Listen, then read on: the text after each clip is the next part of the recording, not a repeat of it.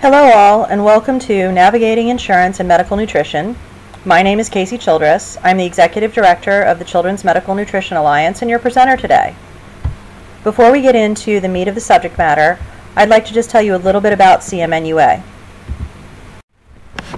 The Children's Medical Nutrition Alliance, CMNUA, is a 501c3 nonprofit organization that was developed out of the explicit need for a unified voice to empower, educate, assist, advocate for, and support all patients who require medical nutrition. CMNUA exists to provide an effective national coalition of parents, healthcare providers, advocacy groups, and corporations dedicated to a common overarching mission. So what do we do? Working together with healthcare providers, advocacy groups, and corporations, CMNUA strives to be a powerful force for positive change, directly improving the lives of thousands of patients and families and making medical nutrition more accessible and available. CMNUA provides direct support for families and children with medical nutrition needs. We raise awareness of the various medical conditions that require medical foods and educate about the pressing need for better medical access to foods. CMNUA identifies and eliminates barriers to medical foods, such as coverage inequalities and their resulting economic impact through its partnership with sister organization Children's Magic US. So let's start with how you can tell what type of insurance plan you have. And this is critically important. I'll explain why in just a moment. If you are privately insured, not on Medicare or Medicaid, you are on one of two types of plans: a group plan or a self-insured plan. A group plan is one in which multiple different companies band together to receive lower health insurance premiums. Although the name says group plan, it's a little bit misleading, as if you have a plan purchased through the Affordable Care Act that you bought on your own, you also fall into this group category.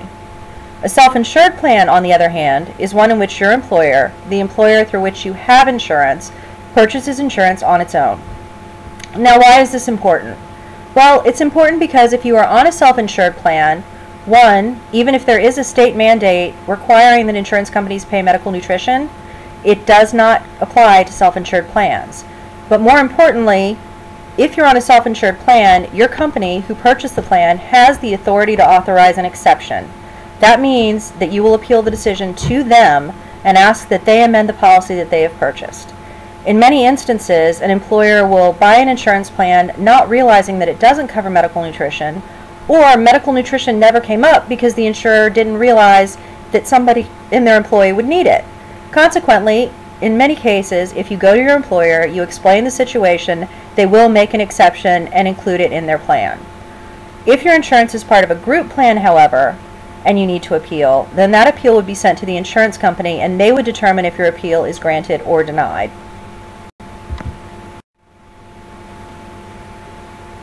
Step 1. Will your insurance cover medical foods? Well, that's a good question. It depends on where you live and who your insurance company is. Unfortunately, there is at this time no national insurance coverage mandate, and even if there were an insurance coverage mandate, it would not cover individuals on self-insured plans. Insurance varies dramatically state to state. The states have the determination of what they're going to do and what they're going to require insurance companies to do. Now, just because your state does not have a mandate, it doesn't mean that your insurance company doesn't cover it. You should still ask, but it means that they don't have to. Some state mandates also that are in effect only cover inborn errors of metabolism or have age limits or coverage caps, and most have no mandate. However, even if your state does not mandate insurance coverage and your insurance denies your claim, you can and absolutely should still appeal the ruling. Often, a positive resolution and full or partial coverage can be obtained.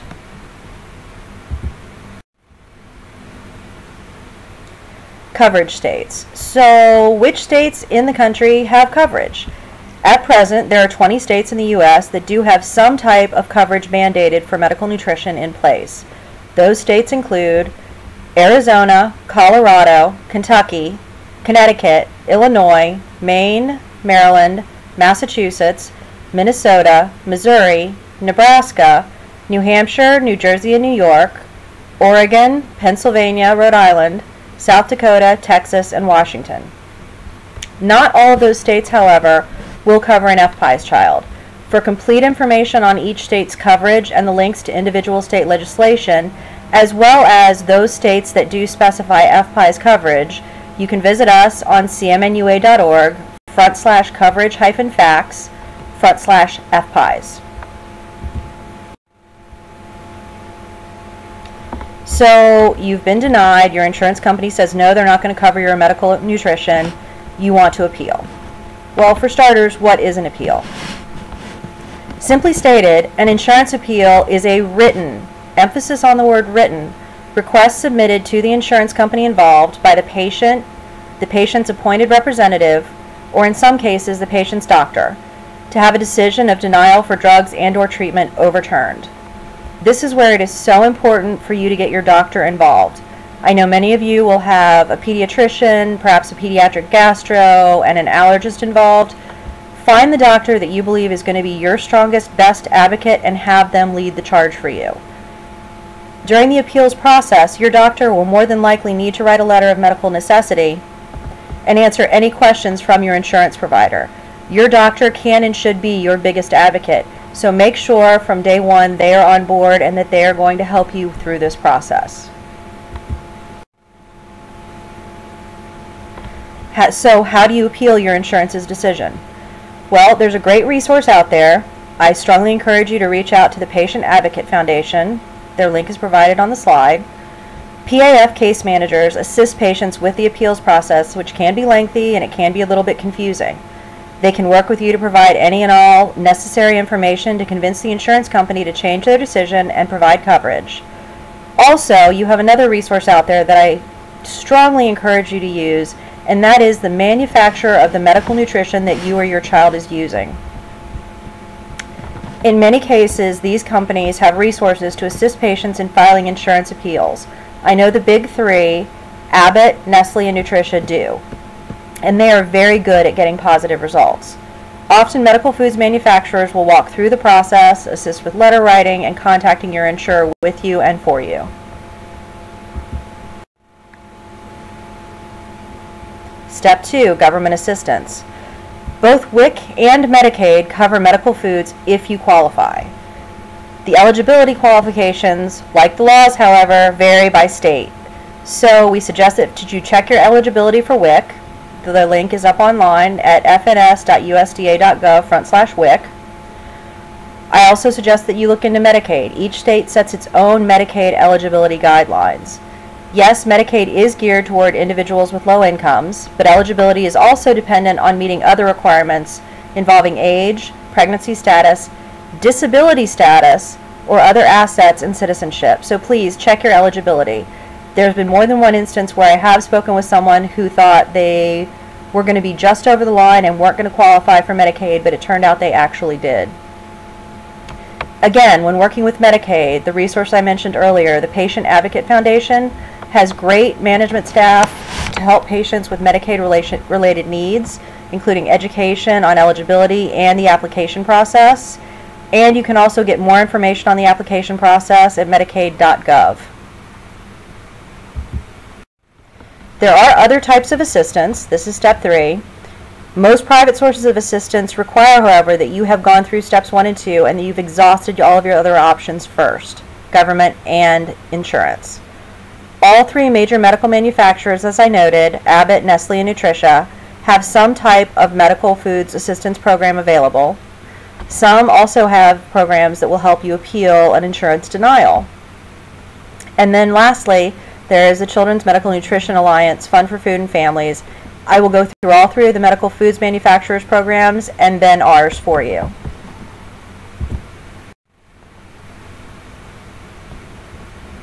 So the Abbott Patient Assistance Program. Multiple products are included in this program, not just amino acid-based formulas, but also formulas like Pediasure. Patients must all be U.S. residents and have no healthcare insurance coverage for the requested product. Patients must have no access to other external sources of funding or coverage. And for the Abbott program, the patient must use formula for 100% of their caloric need. This is where your doctor is going to become so vital to your quest for getting low or no cost medical nutrition. There will be a form your doctor will have to say what percentage of your child's caloric need this formula meets. That does not mean that if your child has 1 or 2 safe foods that you're not going to be able to be in this program. If your doctor deems that those aren't foods that are going to meet appropriate caloric needs for them to grow and develop in a healthy way, it is up to their discretion what part of caloric need they put on the form. So make sure that your doctor is clear, make sure that you give the doctor the form, and that they understand that 100% of caloric need needs to be met. In terms of decision time frame, it is unstated, but typically Abbott gets back to patients within a week. With respect to limits, Abbott sets no limit on the amount of formula they will provide. They determine it on a case-by-case basis, and if you are approved, the product is distributed at no cost to the patient or their family. If you're interested, you can check out their website and their pathway reimbursement program. The link is on the slide. Next up is Nestle and Nestle's Healthcare Patient Assistance Program. Nestle covers both infant and junior formulas for tube and oral feeding. They base eligibility on similar characteristics. You must have no prescription coverage for the requested product. The patient must use the formula for 100% of caloric need. And they base determination and eligibility on a calculator that uses federal poverty level, which is approximately $24,400 per year for a family of 4 at this time. Now their decision turnaround time is about 2 days, 48 hours, and they will provide up to 12 cases of formula per year if you qualify. Lastly, we have Nutricia and the Neocate Assistance Program. Nutricia does limit the eligibility to infant formulas only for their program. Again, patients must be U.S. residents, have no health care insurance coverage for the product requested. Patients must have no access to other external sources of funding or coverage, but in Nutricia's case, there is no restriction placed on the percentage of caloric need. So whether it's 5%, 20%, or 100%, that doesn't automatically include or exclude you from eligibility for their program. Decision time for Nutricia, once all of the paperwork is filed, is usually within a week. However, with Nutricia, through their Navigator program, they do work with families to appeal insurance rulings prior to approval, and they do approve reduced cost formula for families that do not meet eligibility requirements for free formula. Again, as with Abbott, Nutricia determines on a case-by-case basis, but if approved, the product is distributed at no cost to the patient or the family.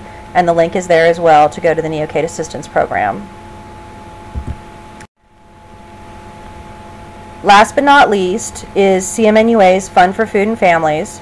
Our Fund for Food and Families covers all elemental nutrition, so infant formula, junior formula, older formulas such as Splash, as well as Nutra, the product that Nutricia makes, which is like a cereal. Patients must be U.S. residents and have no health care insurance coverage for the requested product. We do not have a restriction on percentage of caloric need whatsoever, and each applicant is reviewed on a case-by-case basis. So for everyone who applies to this program, we take into account financial status, household, the number of children on medical nutrition, and the cost of living in your area. We do not base our determination on federal poverty level, and I want to stress that. We don't even look at federal poverty level. What we look at is each individual family's ability to pay for the food that their child needs to remain healthy. Typically, we try to have a decision within 48 hours of a completed application. Again, I can't stress enough, we need a completed application. If you have any questions, please email us or call us, but we need the completed application before we can make a determination. Our limit on formula is up to 10 cases of formula per year. We can also do related medical expenses as they relate to traveling for medical procedures or testing. So if your child needs to travel out of the area and stay overnight to do testing at a hospital someplace else, and there isn't a Ronald McDonald House, we can cover a hotel for you and your child for the night to make sure that you are there with your child during the testing. We can also cover diapers for children who have an allergy and need a specific type of diaper to help with that. And these are again determined on a case-by-case basis by CMNUA staff. If approved, as with the medical food manufacturers programs, product is distributed at no cost to the patient or their family. So to sum up, I know that it can be very confusing trying to navigate getting medical nutrition covered. It's very hard to navigate, in some instances, getting an approval when you've had a denial. But don't give up hope. Don't stop being tenacious. It's really important that you persevere, that you use the resources we provided talk with patient advocates, talk with your medical foods manufacturer, make sure you get your doctor involved, and absolutely appeal. If those appeals don't work, you have some great avenues to get assistance with medical nutrition through the medical food manufacturers and through CMNUA. Please keep in touch with us moving forward. Our sister organization, Children's Magic, will be lobbying to change laws in some states next year, and we will be keeping those on our newsletter abreast of that fight. We also will be letting you know the latest and greatest, what we're doing and what's going on in the FPIES world. So visit us at cmnua.org and follow us on Facebook and on Twitter. And if we can be of further assistance, please feel free to contact us. My email is kchildress@cmnua.org, or you can contact our program manager, Lisa Endress. Hers is L. Endress at cmnua.org. Thank you all so much.